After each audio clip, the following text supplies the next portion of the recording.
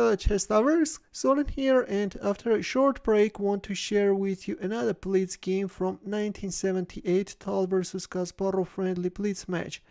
This is game 10 and we have an equality, both players have 4.5 points.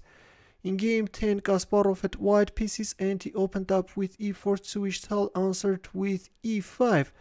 Bishop b5, Ruy Lopez is on the board. Morphy defense, knight f6, white castled, bishop e7, rook e1, b5. Of course, all this is a standard stuff seen many times. And after c3, Tal went for razor sharp martial attack. As you know, it was Frank Marshall who used it as a prepared variation against José Raúl Capablanca in 1918, but Capablanca managed to make things complicated and even managed to beat Marshall. Looks like that. Still, I haven't published that game on my channel. Probably we should also take a look at that nice historical game. I would rather say an important historical game. So in this line, in Marshall attack, black is sacrificing a pawn, but is getting a really active piece play and is managing to organize a nice kingside attack. As you can see, at this point white has fallen behind in development, and that's something which gives black compensation. Bishop d5 is not the most popular move.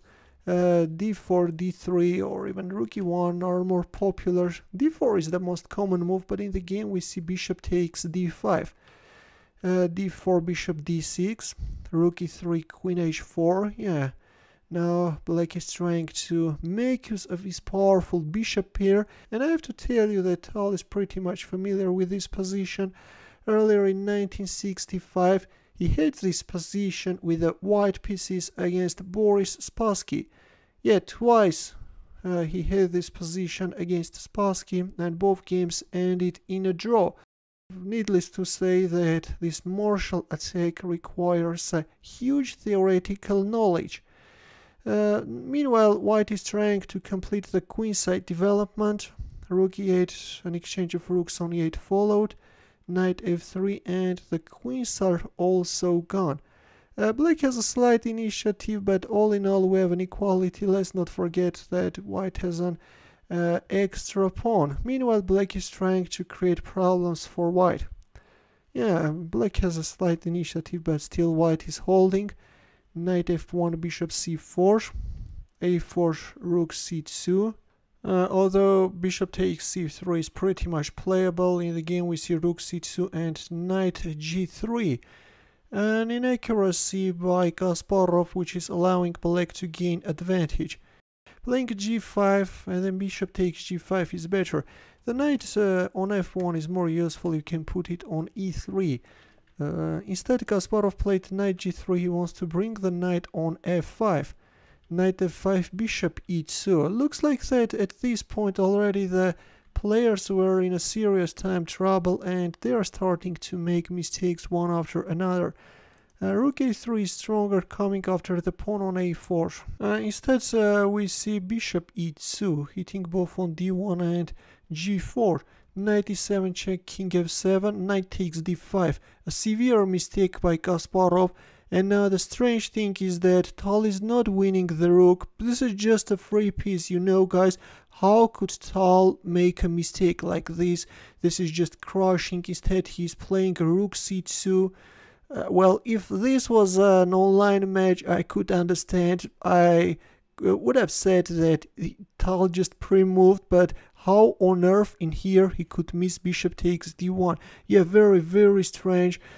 Yes, I can understand that this is a blitz game, but Tal was very strong in blitz and this is just an amateurish mistake. Sorry, of course, for that, but yeah, that's very strange. So the rooks are also gone, and at this point again we have an equality.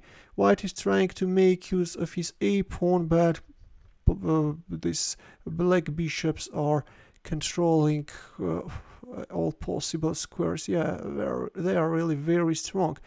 And now this time it's Tal who is going for a very strange line. And then he's playing bishop takes f3, which is losing. But strangely, at this point, Kasparov is not capturing on f3 and is not playing a6. Now it's Kasparov who is winning. Instead, Kasparov is playing king d3, and again, equality is on the board. And after a few more moves, at this point, the players agreed to draw. Let me tell you that what is interesting, even Nikitin misses king takes f3 in his book. Yeah, even Nikitin missed this line. Instead, we see king d3, and yeah, at this point we have a total equality. The players agreed to a draw.